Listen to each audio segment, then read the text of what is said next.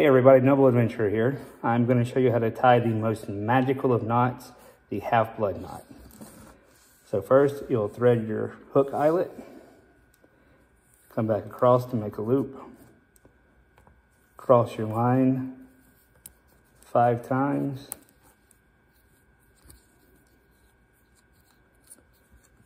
come back for your loop, pull down.